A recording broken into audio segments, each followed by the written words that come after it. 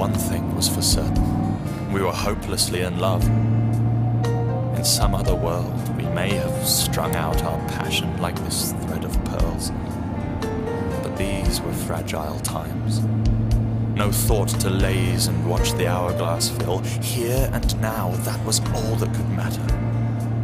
And I would let nothing corrupt my perfectly crafted surprise. Wordsworth's England. Alas, no more. All now poisoned by the call to war. Yet with my silken princess, the joy of my desire, I shall immerse myself in this tranquil bliss and freeze it in time forever. But love could not be blamed for my parched throat, my churning stomach. I was sick to my boots all right, but not through love, through guilt. I had known all along, any time now, that fateful dispatch would arrive and crush my plans to oblivion. Curse it all. It would break my darling's heart.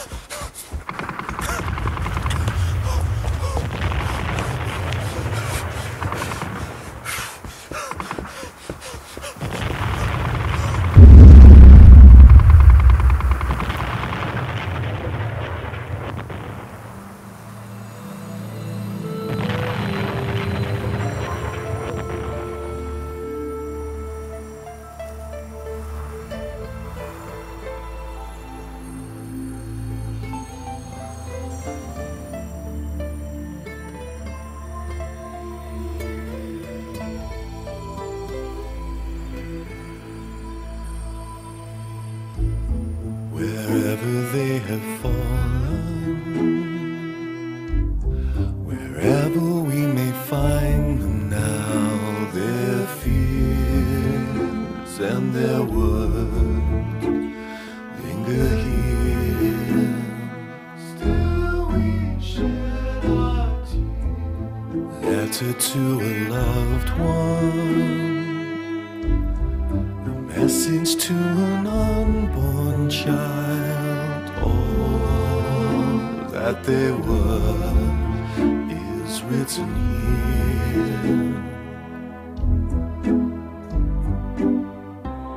These final words are for you, my dearest love, as I lie here broken and dying. Please know that I feel no pain, for I am empty of fear. Nothing now can hurt me, nothing. For all I now feel in this safe, wet hollow in the ground is the muffled pounding of confused men's boots drowned by the screams of war. No longer part of me, nor I a part of them. My final gift, though now I weep to cause you sorrow this very last time, is to grant you some peace and comfort knowing I have reached you. Wherever they have fallen, together we remember them, their fears and their words linger here. Long may they survive. Letter to a loved one,